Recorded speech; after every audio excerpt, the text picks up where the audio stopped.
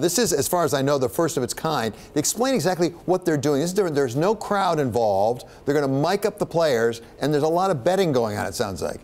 Yeah, there's a $9 million winner-take-all pot.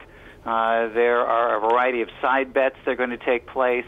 There are online real-time gambling odds that are being posted for those that can take advantage of them.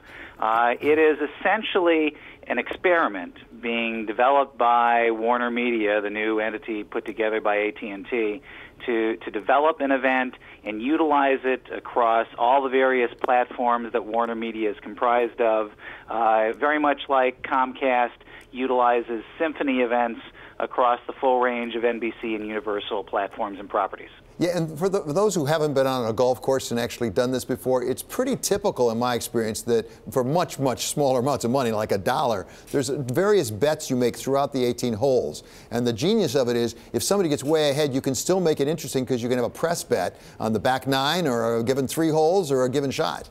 Yeah, nobody's ever out of contention in the sense that there's always something to be watching, there's always something to be playing for. So even if one is ahead of the other from a hole-by-hole standpoint, there's always other bets and competitions that are taking place. The issue is this is not the back 9 of Augusta on Sunday. They're not playing for the lead, so that inherent drama is not there. But the money is the drama, and the fact that they are head-to-head is the drama that they're creating here. Alex, it's interesting that a sport that has been in decline, golf has been losing viewership and loyalty, is trying to make itself more relevant to a younger generation. We've seen the same with another British sport, which is cricket, when they've tried to push to 2020. Is this going to work, from your opinion? I mean, it's certainly a good effort, it seems to me. Look, AT&T has not had a great year, and them then using this platform to try and attract more millennial viewership, frankly, it seems like it's an interesting move and a way of using a lot of the assets quite holistically to do so. As we say, with the betting element, it is something which generates a little bit of excitement and, you know, brings it closer to the fan, it would seem to me. So Alex, as Lee points out, this is sort of a premiere for the new Warner Media, which is the combination of AT&T and Time Warner. What do they need to do in order to have it so-called work? What's the bar?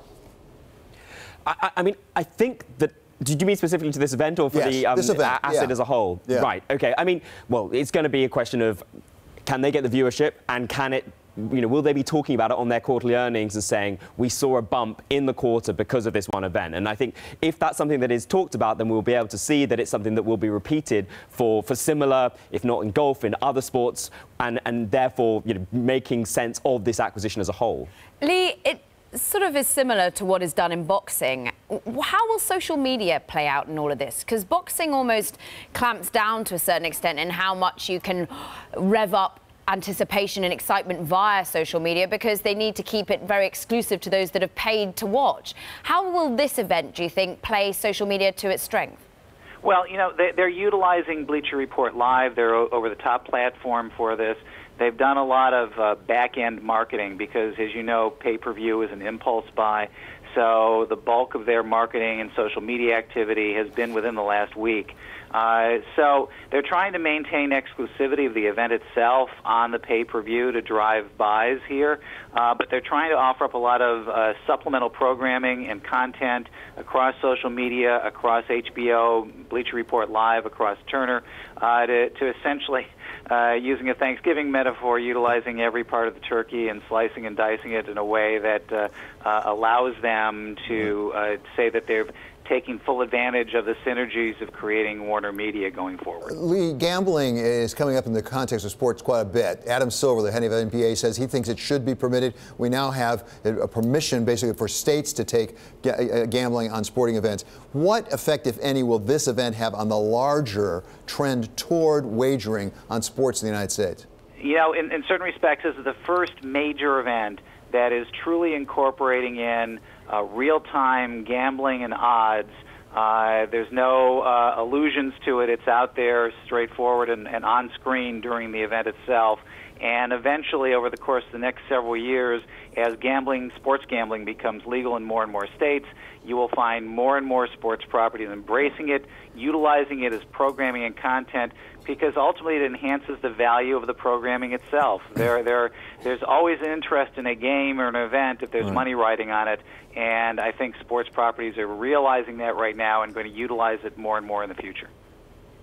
Alex, you're looking interested here. There is an element of how long will this reap rewards? Yeah, I mean, I think the thing that is really interesting is the fee, the pay-per-view fee is, I think, $19. And when you're looking at boxing, it's $100. So there's a lot of capital intensity going towards the marketing for this thing. But out of the end of it, they're not getting a subscription. They're not getting returning revenue. And so that's, I think, is going to be a really interesting question I'd love to see answered coming out of this event, is does the intensity going into it reap the relevant or the sufficient rewards coming out of it in order for it to be repeated?